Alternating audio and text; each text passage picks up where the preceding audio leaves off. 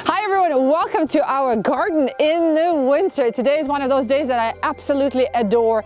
It's snowy, it's mild, and it's sunny, and there are tons of birds on my bird feeders. Today, let's talk about bird feeders and house sparrows. I've never really had to deal with them. We don't have as many of them here, but over the years we have collected some tips and tricks from customers from all over United States and Canada, so I thought I would share them with you if your house sparrows are emptying your bird feeders and bullying all the other birds. So if you have a nut feeder, all you have to do is tie a bunch of zip ties around the feeding area. I think you can do the same with your suet feeder. You might have to add several layers of zip ties. And if you have seed feeders, apparently house sparrows don't like anything shiny, so you can deter them with a bunch of washers. All you have to do is get some fishing line and then attach those washers with a fishing line to any of the perches that you have. Jeff, who sent me this picture, says that it really stopped house sparrows from visiting his feeder. You might have to play with the length of the fishing line because in different areas it worked differently. So all you need to deter your house sparrows is a bunch of zip ties, washers, and fishing line.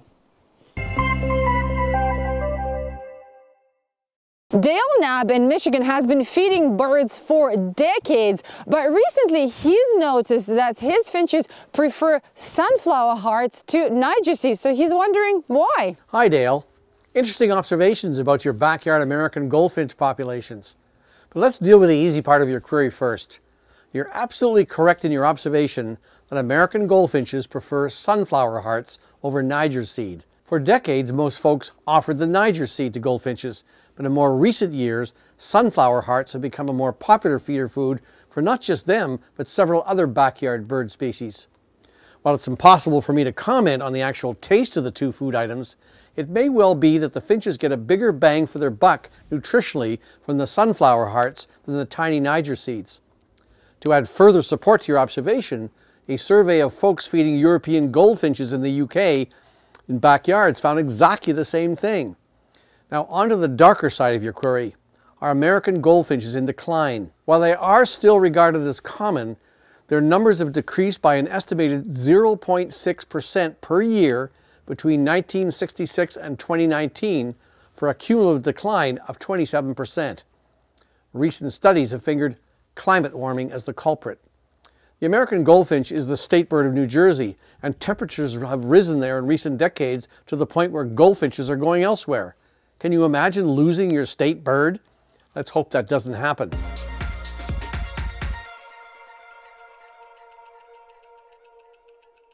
As we head into the coldest part of the winter, here are a couple of tips on how to reduce your impact on the planet. First, thermostats. Please remember to turn them down in the rooms that you don't use or when you go to sleep. And if you have a ceiling fan, try running it in reverse so it sucks up warm air and then spreads it out across the room, and that will also give your heaters a break. And Christmas lights. I've noticed that there are still lots of people who have them on, especially during the night. Please turn them off because they do disturb birds at night and any other wildlife in your neighborhood. And if you're in the south, some birds have already started to migrate. And when do most birds migrate? At night, of course. What would our world be like if we were to lose the ostrich, the world's largest bird, or the hummingbirds, the world's smallest birds, or perhaps even the vultures? In other words, the species with the most unique features, both morphologically and ecologically. It's not an implausible outcome, according to a recently published study. The world's biodiversity, including our birds, is facing a global extinction crisis, and the first species to disappear may well be those with the most extreme features, including not only referring to their physical attributes, but also to the ecological services they provide to the planet. According to the authors of the study, the process is a form of homogenization, and it means that bird species are evolving to become more and more alike and less interesting. A team of researchers analyzed a set of continuous morphological traits from 8,455 bird species found in museum collections. Next, they methodically remove species in order from most to least risk of extinction. Their analysis showed a disturbing pattern of homogenization that may well become widespread, affecting ecosystems all over the world. It was not just the birds with the most extreme physical features, such as size or special bill shapes, that are in critical danger of going extinct, but also those birds which perform special services to the ecosystem.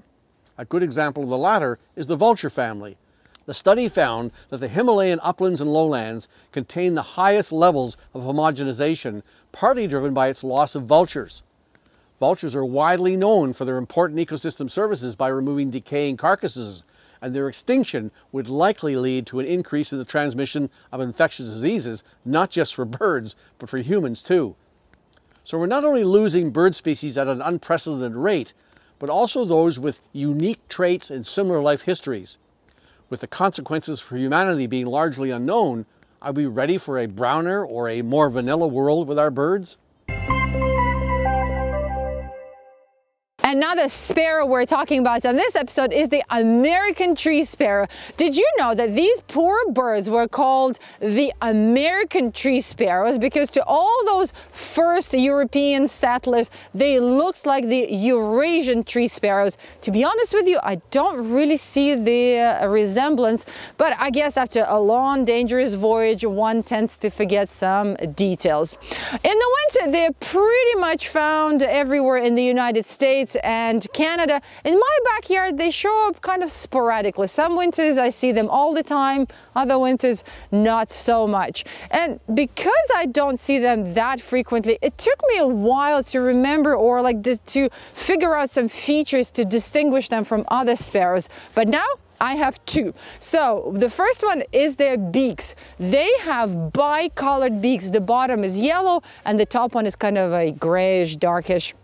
And the second feature, they have this beautiful brown eyeliner, eyeshadow, whatever you want to call it. Every time I look at them, I think of the 60s makeup and models like Sophia Loren and Brigitte Bardot. Anyway, that's what helped me to remember them. I hope it will be helpful to you as well. Let's check them out comparing to other common sparrows. So here's an American tree sparrow and a song sparrow, and an American tree sparrow and a chipping sparrow. And because American tree sparrows tend to travel really far, far north to breed, there's still tons of data that's missing about them. We know that they travel at night, they migrate at night like other songbirds. They have one brood per season.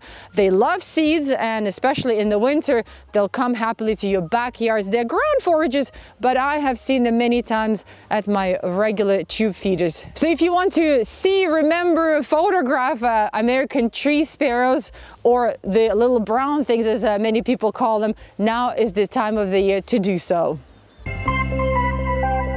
All right, everyone, time to say goodbye. My feet are completely frozen right now, and I see squirrels in the back there making all sorts of noises and dancing or doing something, so I'm gonna go check it out. Take care, everyone. I'll catch you in 2 weeks.